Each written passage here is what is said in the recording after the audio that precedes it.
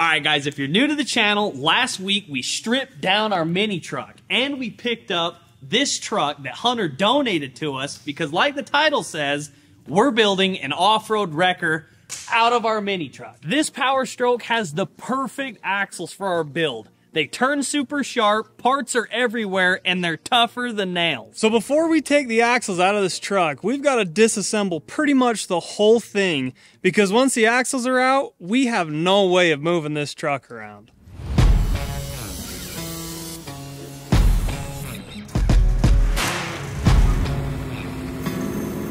We got this thing running yesterday, but it does not run good.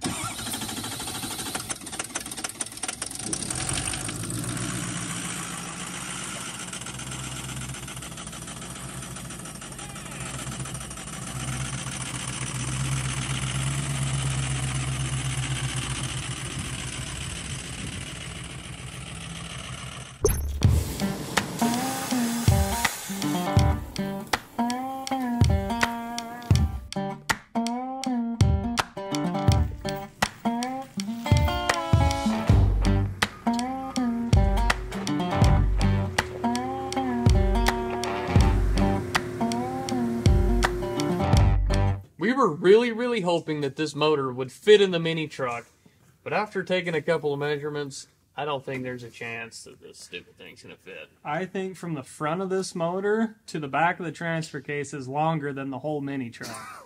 So I don't think we can use it, but we are gonna keep it because it runs, it shifts. Well, we don't know if it shifts from first to second. It goes forward and backwards. So we're gonna take it, put new head gaskets in it, and we're saving it for another project we got coming up. And I'm excited because we've talked about a 6.0 Power Stroke in a Jeep or something like that for a long flipping time. And that would be dang cool. It's everybody's favorite motor, the 6.0 Ford Power Stroke. It's reliable. They never break down. Yeah. Super lightweight. They tow great. They don't run hot. You know, they never need injectors. No. The turbos are great. They're just the most reliable diesel you can buy. Alex, how fast do you think you can have this cab off? By the time you go get me some hot chocolate. So, full disclaimer here.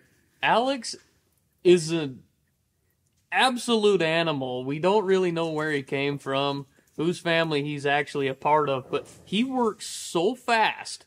I think you're the best guy for this job for sure. Oh, you're easily the best guy for this job. Listen, I don't do good work, I do fast work.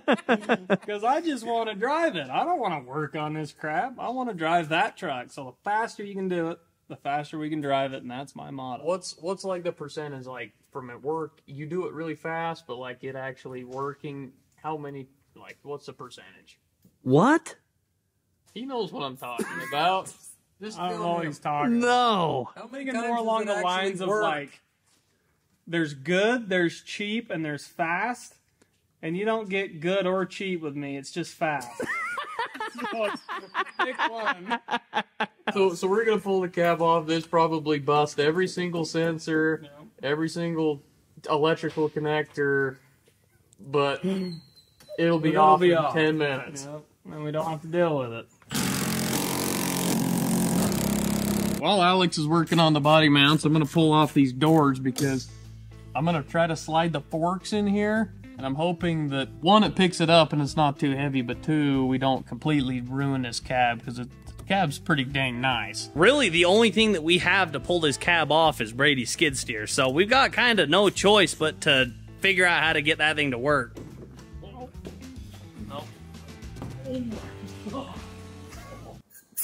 Ooh. Ooh. Oh, we're gonna end up with cancer if you keep doing that. Go get our AC evacuation system. Where is it? Well, look who came to say hi. Yeah. Little Gunner. He's 2 months old, and he's the biggest reason my Jeep still isn't done. But it's okay, because we love him. He's our first one, and Mom's been taking real good care of him. Yeah, you better get back to work or Gunner's gonna start yelling at us too. That's true. First thing I'm gonna do is teach him how to yell at Caleb and Alex. The apple don't fall far from the tree.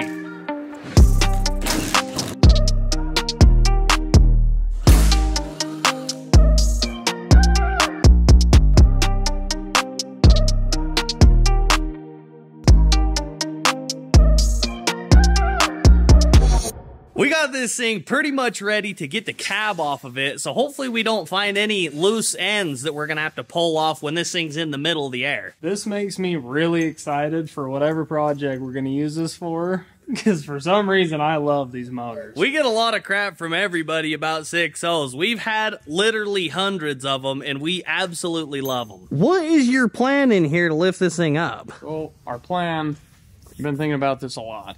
We're gonna slide some wood across so it reaches that side as well, and then the forks from the skid will go and lift that part up so we don't, you know, lift the forks up and puncture the roof. That's what we're trying to get away from, because this cab's still in really good shape. Tell you what, a car lift right now would be excellent. I've lifted some heavy things with it before, but this is probably the heaviest that I can think of.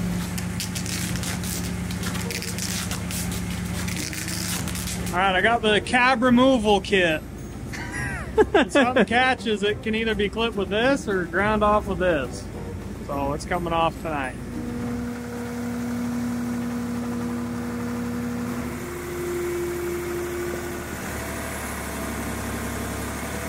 Wait. AC. We already evacuated the AC, we just didn't disconnect it. AC is disconnected, we're good to go.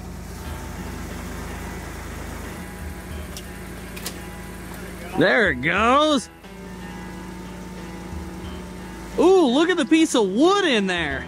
That piece of wood looks like it's from a Dr. Seuss book. Ooh. We forgot a line, but I got it covered. This is absolutely terrifying with this thing clear in the air. Both pieces of wood are bent and all the duct tape's broke. He said that's the cab removal kit that he's got there. I believe it. I think he's ready.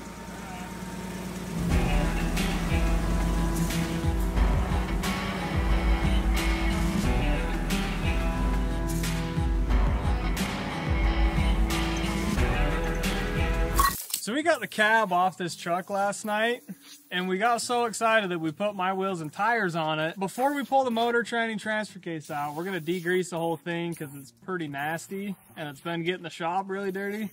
So we're gonna go through, clean the whole thing, make sure the motor's clean so when we put it away for our next project, we're working with a clean motor. Normally we don't care if there's grease. We're normally walking around head to toe covered in it, but Brady's making us do this if we want to work on it in the shop. Wouldn't it be better to actually, like, spray it off first and then do that so we get the dirt off? That's why we got 4 cans. Oh, do we? 2 pre, 2 post. That was not what I was thinking. I just got told to spray this thing off with degreaser. The biggest problem about washing stuff up here in the middle of winter is the spigot's always completely froze. You've got to have vice grips or your teeth to try and get the hose off of it. Your teeth? What are you trying to bite it off Well, for? normally you don't have a set of vice grips to pull that thing off. But that brings us to today's sponsor, Offroad. Some say this hose spigot is the future of water systems, and we're going to show you how it works. All you gotta do is cut your old turd off, slide the new one on, crimp it on, screw it to your wall, and you're done. And no matter what style of water lines you have in your house, they have an adapter for it. The coolest part about this whole water system is the quick disconnect ends. Brady just turned the water back on. We're gonna see how well this thing works.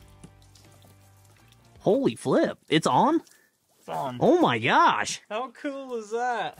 So the reason that this is freeze proof is because the water is stored so far in your wall that it can never freeze. It stays warm because it's inside your house. Who would have ever thought that disconnecting your hose would be so much fun? Me and Alex have been playing with it for 20 minutes. We wanted to give a big thank you to Offroad for making Brady's house Gucci, supporting the channel, and making it so we can pressure wash whatever we want in the dead middle of winter. A couple weeks ago, we had a subscriber reach out and tell us that he had this forklift that they couldn't get to run right. They're sick of dealing with it, and they told us they'd make us a screaming deal on it.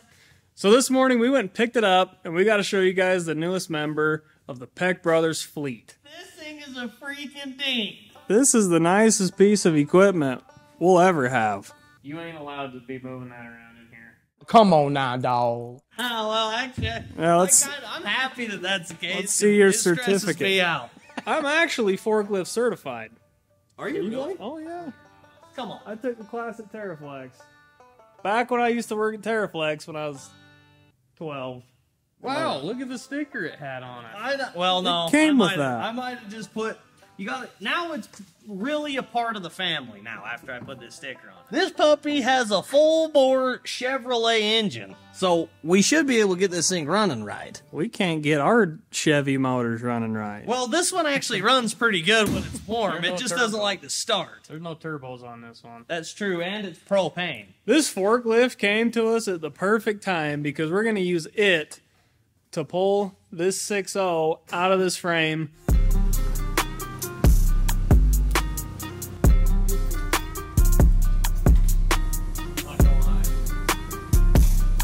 Just that motor alone is over 1,000 pounds.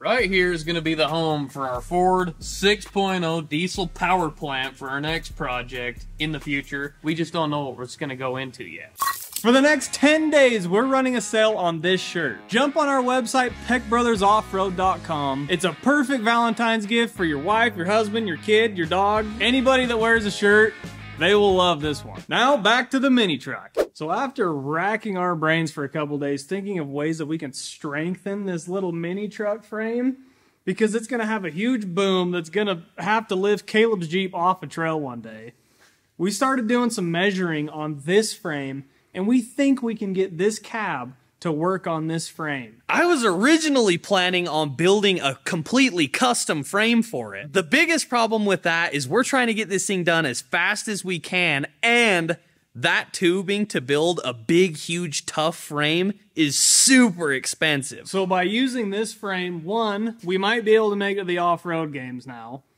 2, it's a big old 1-ton F350 frame that we can throw a Jeep on the back if we need to. And the more Ford parts we can use, the better. We're just gonna take and cut this mini truck frame right here so we can keep this cross member so stuff doesn't get all squirrely in there. And once we have the back of this thing cut off, we'll probably be able to lift this mini cab up and put it right on the frame where we want so we can figure out where else we need to cut and shrink and shorten and adjust. I love when the good news coming in on a day-to-day. Already know what's happening, I don't gotta shake the hay. Big moves, big stepper in the right direction. The trip continues, every W's a psychedelic. Journey over accolades, divvy up the accolades and tell them boys to have a day. Give and take, and I let it give. Give and take, and I let it. Holy I don't know what to say. I don't know if it's really cool. No, that's exactly what it is. You think? I love it. I'm in love. Are you? It is turning into a monster. It's huge. It's huge for sure. We need to sink it down. What do you think, Gabe? I think it needs to be much, much lower. And the truck don't even have a lift. I don't hate it. That's all I'm saying. I think it's sick. 12 o'clock midnight. We do have a plan to get the cab sitting lower in the frame. It took us forever, but we marked on the Ford chassis where all we need to cut to get this thing to sink down. And we also marked on the bottom of the mini truck cab exactly where we need to cut. So here's our plasma cutter montage.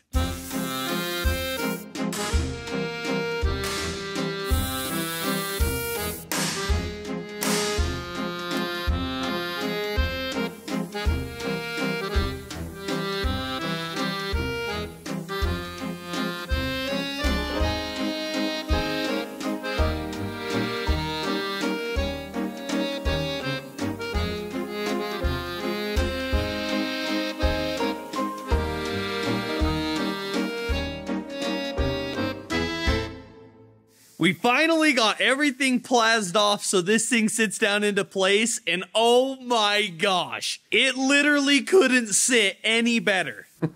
This has got to be the coolest thing we've ever made. Oh my gosh. It looks so much better now. Oh, tons better. With the front of the frame cut off, the body sunk down. It looks it looked like a monster truck, and now it just looks like it was meant to be like that from the factory. I'm debating on selling my Jeep and just driving this. You should.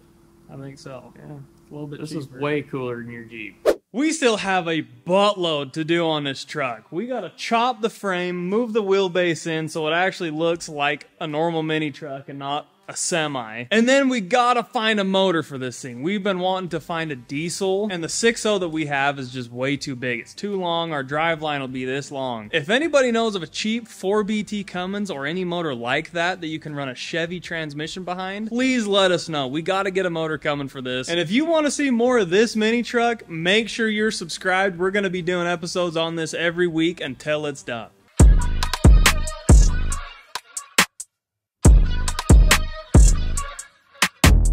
This looks like Alex's truck inside.